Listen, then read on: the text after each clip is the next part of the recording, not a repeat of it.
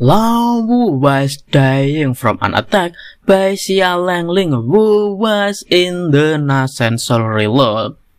Just as the tip of Langling's sword was about to stab Ku Feng, time suddenly stopped and a remnant soul appeared. Hello guys, meet again with Mimin Aoi. This time, Mimin will review chapter 16 of Manhua, Great Was the True Destiny. Gu Huaisheng, who intended to attack Jiulong, aborted to do so because he saw the appearance of a remnant soul, which is a remnant soul that left by someone who was in the transformation realm before his death. Gu Huaisheng then asked Xia Langling to run away as soon as possible. But what to say? Xia Langling could not move her body, which was in the grips of the remnant soul. Xia Langling begged Gu Huaisheng to save her. The helpless Xia Langling then only could scream in pain as the remnant soul's grip grew stronger. Meanwhile, when Ku Feng asked who the remnant soul was, the remnant soul only replied and asked Ku Feng not to ask any more questions.